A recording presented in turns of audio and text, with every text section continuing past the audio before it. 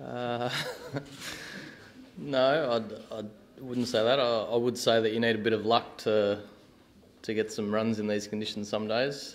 Felt like a few times this series I haven't had a lot of luck, so I had a little bit of luck today, but I wouldn't credit poor fielding for the runs, no. I think a pretty similar wicket to what we saw in Hyderabad. There's obviously no grass on it. There are a lot of cracks, so the ball, if it catches a crack, can deviate either way. The ball was roughing up, so we saw a lot of reverse swing. It seemed to me like a pretty similar wicket to Hyderabad, so I think it will pan out pretty much like that. If you bowl well enough, it's a tough wicket to score on, but if you get in, it's a hard wicket to get out on. For a win, the team score? Yeah, to go for a win. Yeah, I think you can't judge a wicket till both sides bat on it. We saw in Hyderabad that it was that one brilliant partnership that brought us undone. But aside from that, it could have been a competitive total. So I don't think we've got enough runs at the moment. But if we can get another 70 or 80 in the morning, 350 runs on the board on a wicket that's playing a few tricks already, we believe that that's lots of runs if we bowl well. I think that's the key there. If you bowl poorly, it doesn't matter what the surface is like. So, probably too late to the chair. Not comparing me to the other guys, I don't think that's fair because that's the game. But it did feel the last two tests half a mistake, and you were back in the change room. And I guess that half mistake was me going outside my plan, so it's my fault. But it can go the other way, as we saw today.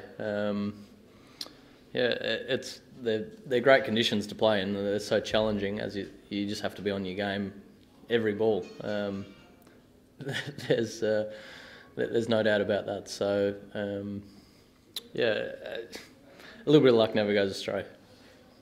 Do you do it for the next book? That's a good question. Probably not a whole book, no. But it would have made a good couple of pages. Yeah, good question. I think my plans have almost come full circle. It felt in Chennai, I guess coming over here, I had in my mind that I really needed to put pressure on the spinners by attacking them, and I made that mistake in Chennai, and not a great shot in the first innings when I was set.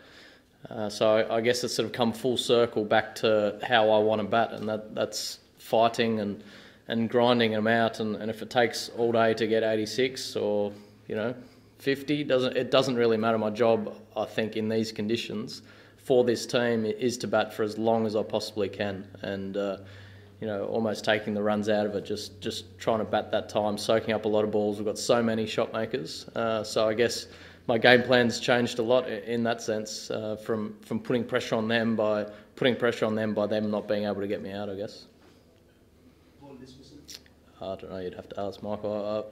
I think we've seen him play like that to left arm spinner all series, and he's played beautifully. I thought it was a pretty good piece of bowling from the other end, to be honest. First ball to turn and bounce past the bat. That's how he plays. He likes to get down the wicket. He's done it all series. I'm sure it was in his plan, and it didn't work out today. But we've seen how well he's been playing. It's rare for him to make a mistake. So I guess a bit of credit to the bowler. Back after the last test. Oh, what did I present to the coach? Okay. No, what I said to Mickey was that I want to be accountable to bat a long period of time, and I put a figure on that. That's between me and Mickey, but that's what I wanted to be held to. I wanted to be held to a few other team things as well, but that's between me, Mickey, and the team. But my personal accountability is to bat a long time. So that's. So you have succeeded. I succeeded. Well, not for as long as I would have liked, but it felt like I did part of a job today for sure. Thanks, everyone.